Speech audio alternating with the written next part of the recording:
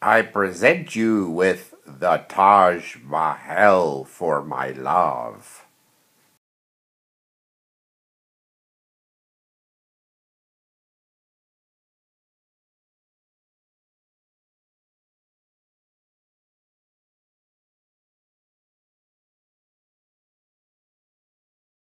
So here we are around 4:30 in the evening, coming to see how the Taj looks before sunset, because when the sun's in a different position, the stone is not as white as it is in the morning. In the morning was very white, and here you can see it's a pinkish color. It actually looked more pink from a distance.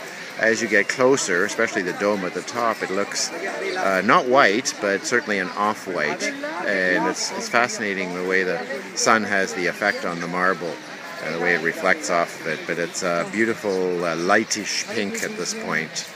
And just going around, that's the guest house. There is a similar house on the other side, which is the mosque. And you can see people, lots of people still here. And I came by myself. Hannah stayed in the room because she had seen it in the morning and wanted to rest. So I'm here with our guide Raju.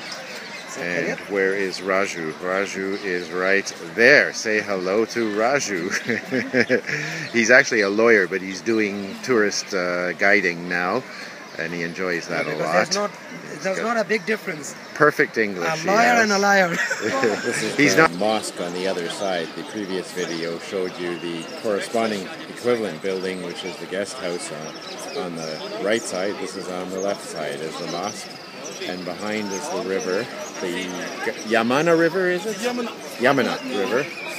And there is the temple, or the Taj Mahal, and you can see that the sides are exactly the same as the front, and all four sides are identical. It sits on an octagonal plate, and there's four sides plus four corners.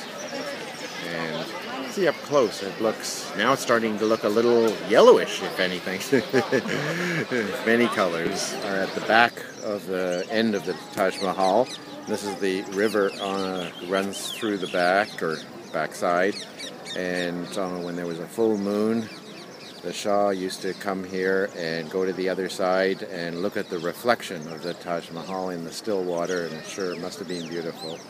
And you can see, well, you can see the reflection of that dome in the water, but you have to be on the other side, I would think, to see the reflection of the Taj Mahal.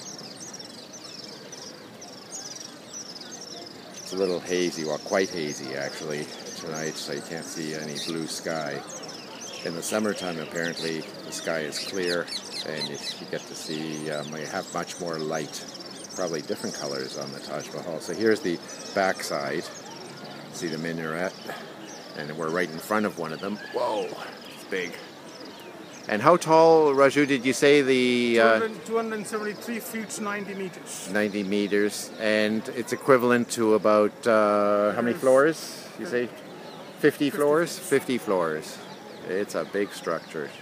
22 years to build. 20,000 people. 20,000 people every day. He had a big payroll. No forced labor, everything was being well paid. Yes. And everyone worked with firm determination, enthusiasm, and zeal, and the best came out. Right. Well, that's what they call government employment, you know. This is very interesting. This is a model of the pinnacle on the dome of the Taj Mahal, which I'll show you in a second. 30 feet, 9 meters. It's 30 feet, 9 meters, Raju says. And onyx, black onyx, made from black onyx. And then, so they made it down here, and then got it up to the top, right at the top there. There it is. You can see that it matches, of course, the model here where they filled it in, probably. Wow, that's cool. And this is the guest house, which is, I'm too much in front of it right now.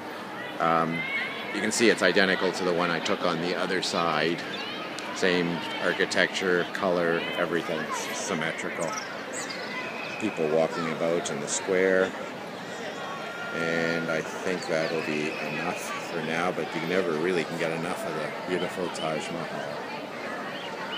Wow. Tall, tall minarets. Okay, there we go.